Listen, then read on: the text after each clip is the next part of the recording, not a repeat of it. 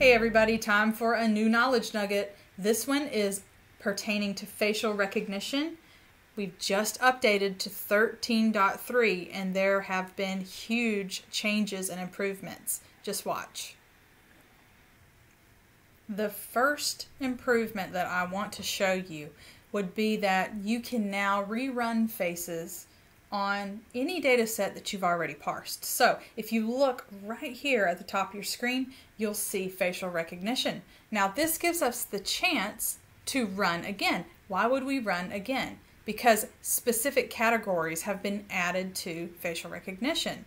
And most importantly, masks have been added to the accessory category. Not only masks, but glasses, hats, reading glasses, or if there are no accessories whatsoever, it will fall under the category of none. Now, I've yet to run this one with the new updates for the accessories. So let's run and see what output we get. Okay, now that the reprocessing is finished, you can see under the accessories here, we now have glasses, hats, and reading glasses.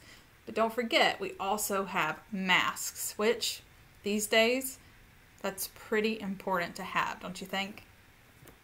Okay, now let's have a look at the search section. You may recognize something new here, face sets. This is a big one. This is where we can upload a new data set and compare it to those faces that we just processed. This means that if you have a file folder full of known subjects, you can now import them right here and compare it to your data set that you just parsed and ran facial recognition on. So let me walk you through this process. I'll show you that under list managers, you can now see face sets.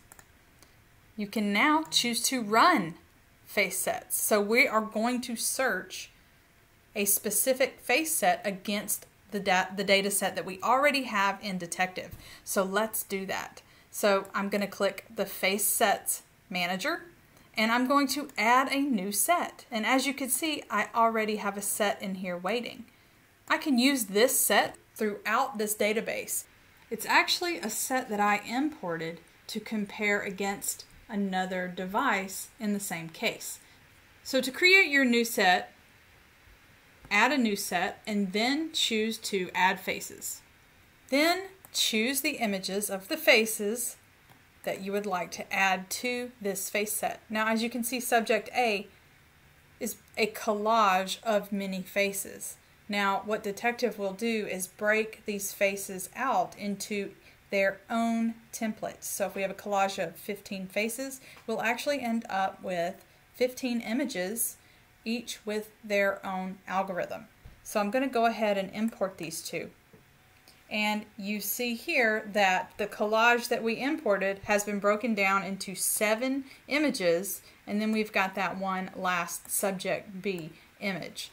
Now it's time to search this brand new face data set against our cell phone that we've parsed. And while it's searching, let's talk about this right here, minimal similarity. If your algorithm hits at 10%, it's going to be there. 9%, you won't see it, right? So you can push that up to a higher percentage level if you need it. All right, now that we've completed our search, let's scroll down and have a look at our results. You can see that this is labeled as a face. A face is the algorithm that facial recognition created from you running faces inside of the device. So this is one of the known algorithms. The new set contains a brand new algorithm from the new face set that we just imported. And here we have a match. It says this face on the new set matches one of the images from within the device at an 82.5% similarity. Now let's open up our Face Sets Manager again and let me show you one more thing.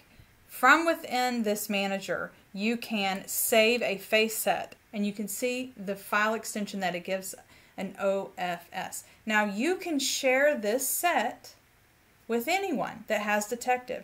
They can import it into Detective and use the face set to run against their database as well. For more information on Oxygen Forensic Detective and for training opportunities, please contact us.